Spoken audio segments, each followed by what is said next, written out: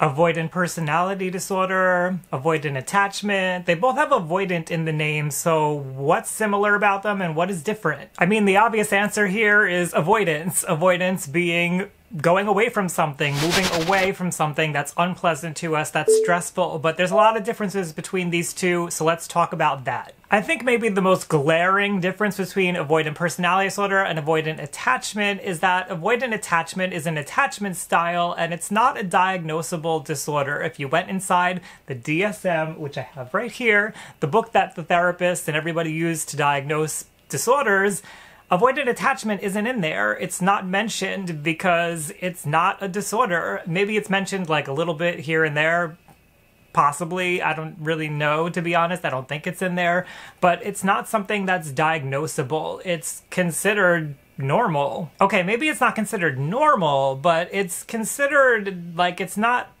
that bad that it needs to be in the book. I don't know. It's kind of weird to me that we use the DSM, to be honest, about things like this, because to me, avoidant attachment is a problem and it does interfere with somebody's life, but we don't put it in there because it's not a full-fledged disorder. So that's what it is, but it's a difference. Avoidant personality disorder is in the DSM for good reason, and avoidant attachment is not. One of the reasons maybe why avoidant attachment isn't in there is because something like avoidant personality disorder involves your personality and it involves personality traits. Personality traits are pervasive. They are something that we've been practicing for a very long time. They are the way that we move throughout the world and they're hard to change. It doesn't mean that they can't be changed, but they're difficult to change because it's the typical way that we operate in the world. Now, if you know anything about me, you know that I also say that avoidant attachment is difficult to change, but I think maybe it's a little bit easier to change. You know, attachment styles can change and they can flip from relationship to relationship. They can be different depending on the context, and that's not to say that a personality disorder can't either, although part of the definition of a personality disorder is that it's consistent across all contexts, but I think maybe that's the difference here. Avoidant attachment, it can kind of change and you can have a little bit more fluidity with your attachment depending on circumstances. And that kind of leads me into the next thing, which is that somebody with avoidant personality disorder, they have a much harder time coping with life, functioning in life. And what I mean by that is the general definition that we have when it comes to disorders, which is that they have trouble with friendships, they have trouble with relationships, and they have trouble with work and vocational activities, things like that. Somebody with an avoidant attachment style, though, generally it's only really about intimate relationships. It's not so much about getting a job and doing things in the world and having friends and whatnot. It's really very specific. So the impairment, the difficulty in coping with life and getting through life is much greater with somebody who has avoidant personality disorder than somebody who has avoidant attachment. And by the way, if you don't know anything about these two things, I have videos on both of them, and I should mention that avoidant attachment, I'm just using avoidant attachment to capture dismissive avoidant attachment and fearful avoidant attachment. So if you want to learn more, I have other videos. Please check them out. There are plenty here for you to watch. So I may sound like I'm repeating myself a little bit here, but I'm trying to pull out very specific things about each disorder, although avoidant attachment isn't a disorder, but avoidant personality disorder, they tend to have trouble across all situations, like I mentioned, and it's in all contexts. So they'll have trouble in their relationship, but it's not just going to be about intimacy, it's just going to be trouble in general with the relationship because they have this feeling of inadequacy. So it's not necessarily when they're close with their partner, they could be far from their partner, like whatever. It doesn't matter what level they're at with their partner, there's just usually going to be problems present.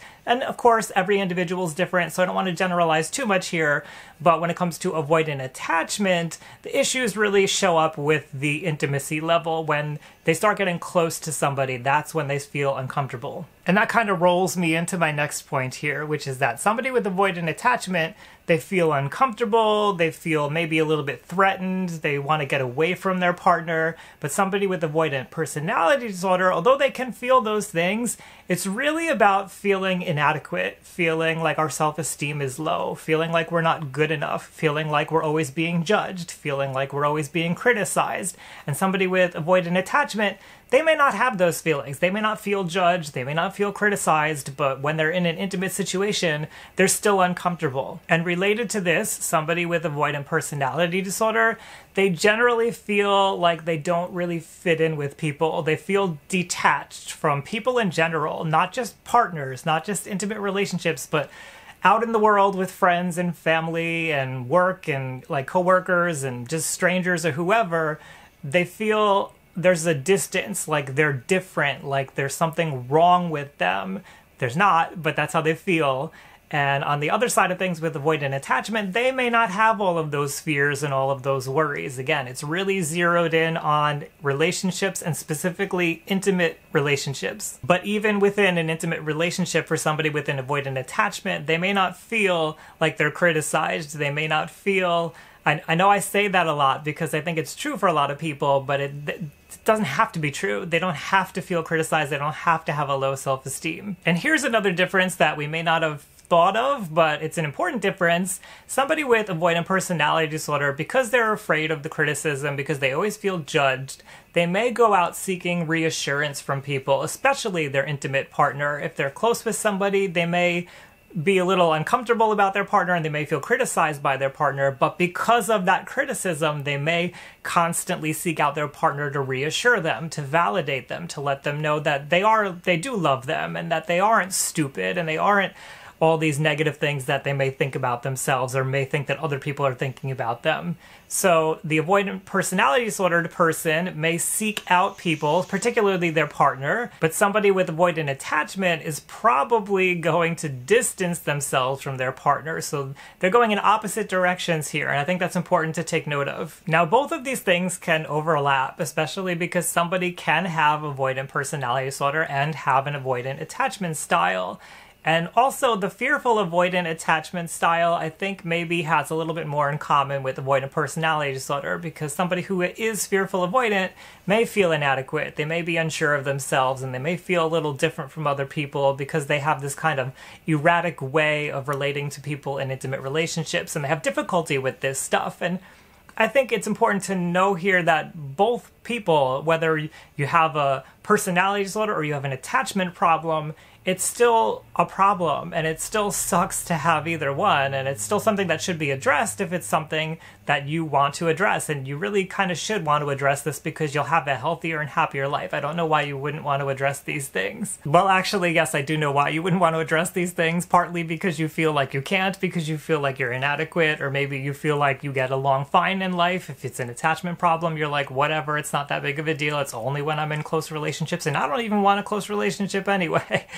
But there's another difference. Maybe somebody with avoidant personality disorder, they may want to have a close relationship, but somebody with maybe a dismissive avoidant attachment, they're not so interested. They feel good being on their own and independent. I know that these topics get a little tricky because they're a little weird. They overlap a little bit, and this is one of the problems with psychology and trying to diagnose things and decide what somebody has. And this is why we always recommend to go in and see a professional, because the average person isn't considering all of these different variables and isn't considering like, okay, it looks like this, but it could also be this, or it could be both, or it could be these other things that I'm not thinking about. And that's why a therapist is somebody who can really help you, because they have at least had the training to know about all the different things that something could be. Let's also point out that there is help for both people, whether you have an avoidant personality disorder or an avoidant attachment. There is definitely ways that this can be helped, both in working on it on your own, but of course I think it's always best to go in and see a therapist,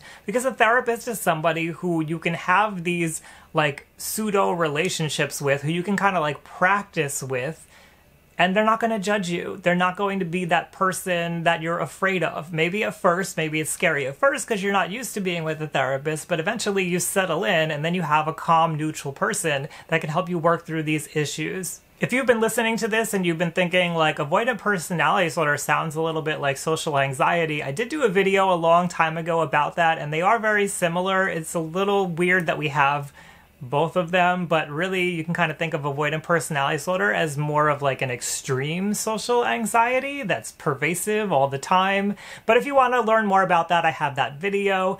But let me know, have I cleared this up for you? Has it made things more confusing for you? Because I know it's a little tricky, and to be honest, I think we haven't quite defined exactly what's going on in both of these instances well enough, at least in a way that can be communicated well, so we're all on the same page. So that's my opinion. What's your opinion? I want to hear it. Leave me a note down below in the comments.